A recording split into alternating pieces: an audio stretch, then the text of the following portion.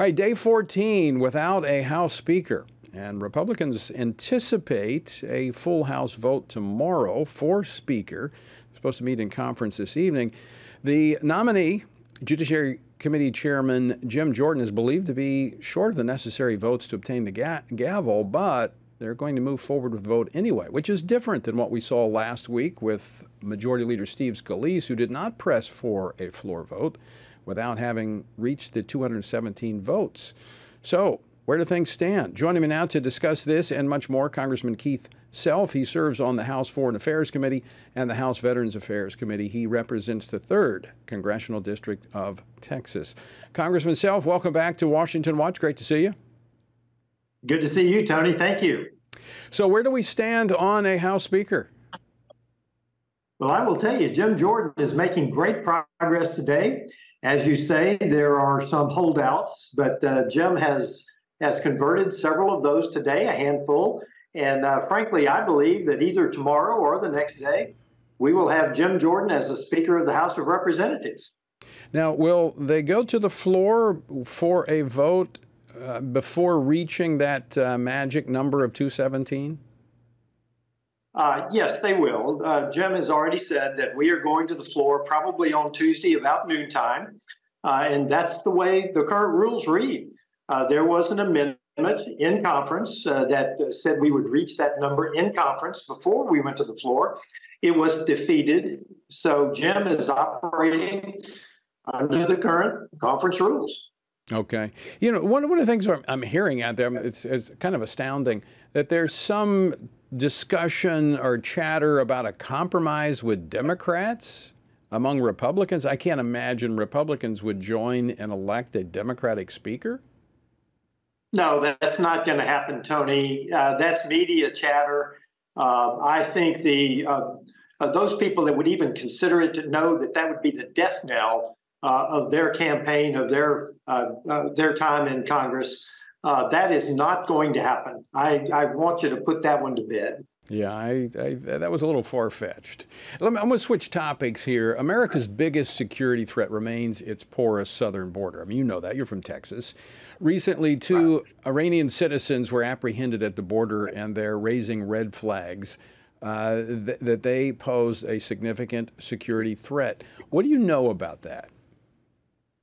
Well, I know that we have thousands of military-aged foreign males coming across our southern border.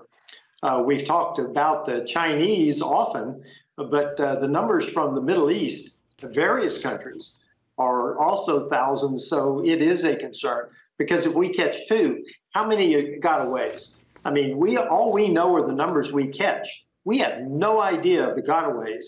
And I will tell you, probably in the thousands of military-aged males. Well, and we get a little taste of what we saw last Friday, where we saw protests across the country, pro-Hamas protests. We saw these demonstrations on college campuses.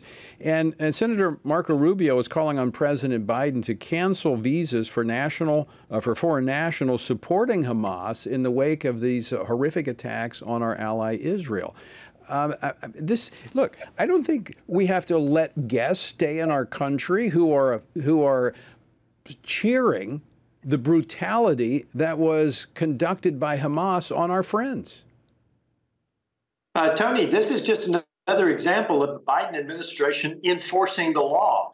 The law is already on the books. If you're a foreign alien and you do these things, then you will be expelled from our nation. You will have your visa revoked.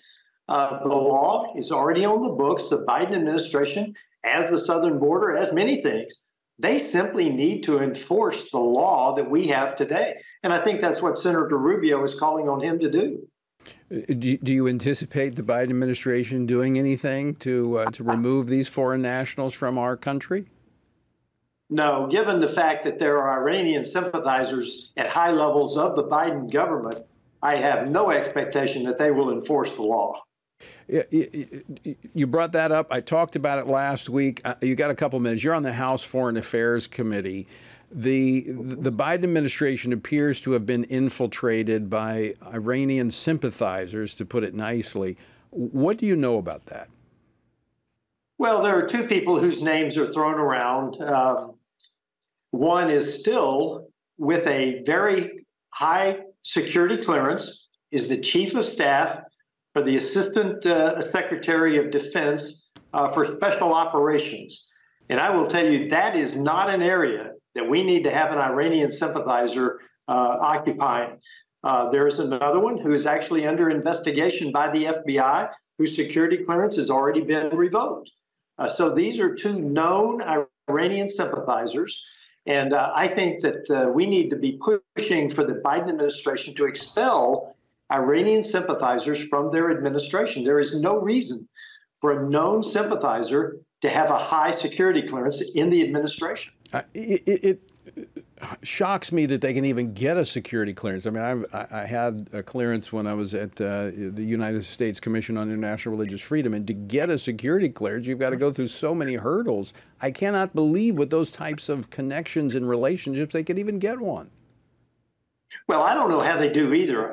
For my TSSCI and even higher clearances that I held in the Pentagon, the pages and pages and pages of personal data that you fill out, I think the form is a 298. It is very intrusive. There is no way that they should be holding these types of clearances. No way. In any conversation you have with a foreign national, you've got to report it. I mean, it is quite extensive. Well, Congressman, I want to thank you for joining us and giving us an update today. Keith, always great to see you. Great to see you, Tony. Thank you so much.